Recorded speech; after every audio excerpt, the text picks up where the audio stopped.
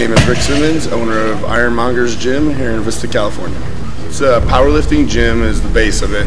However, bodybuilders, weightlifters, strength athletes, competitive athletes, weekend warriors, everybody comes here. It's just different from a commercial LA Fitness, 24-hour fitness. It's based in strength. That's what we do here. If people come here, they're going to find competitive bars, they're going to find competitive weights, you know, the good stuff. The stuff you're not going to find, like I said, at those commercial gyms. We got racks, we got GHDs, chains, tires, turf, sleds, you know. We even got a grill over there for when it gets real nice outside. It started actually as a boot camp, kind of, or an athlete camp, if you know, because I don't like to call it a boot camp. But we used to do camps for like a lot of different athletes, younger athletes, over at Oceanside Boys and Girls Club. So when my lease ended there after 2 years, I found this place, much bigger. Now we're at 3,000 square feet, got some new equipment, and now it's open gym Monday through Friday, 9 to 9, 9 to 4 on Saturdays. And this is where we're at now. I'm hoping to grow and, you know, pack this place and expand again. Well, now we're in the process of becoming USPA certified gym.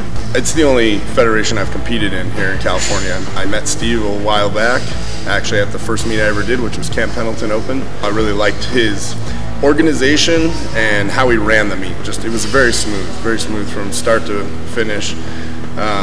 Very, like I said, professional. That's what I got out of it. When I got this place, I had him come check it out. I had Steve Dennison come check it out. He's the owner of the USPA.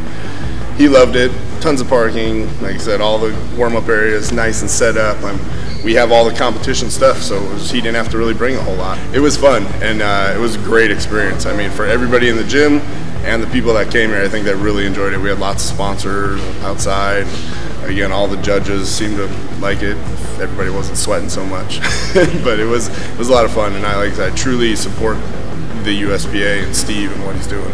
I talk with everybody, and I think I'm very open with them. So I tell them, for every certain amount of members we get in here, you guys have equipment coming to you. You know, that's kind of how it works. It's basically a help me help you. I write it on the board up there. I want to get as many people in here as we can, because then that's how we get equipment. That's how I can go out and get more equipment for us.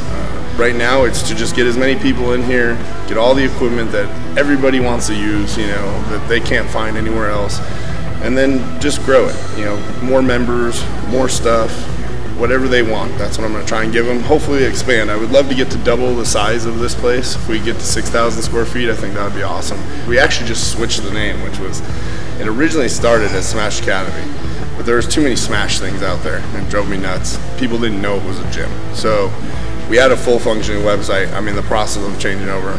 www.ironmongersgym.com. That's where they can go to get, you know, information right now. It's probably just a landing page at this point, though. There'll be something more up, you know, soon. So again, if they need more information, though, you can always contact me, Rick at smashweight.com. That's how a lot of people get in touch with me. Facebook, we're on Facebook, Ironmongers Gym. Instagram, Ironmongers Gym. Obviously, that's kind of why we switched, so we have that name, and it's something unique. Now we'll grow with that moving forward.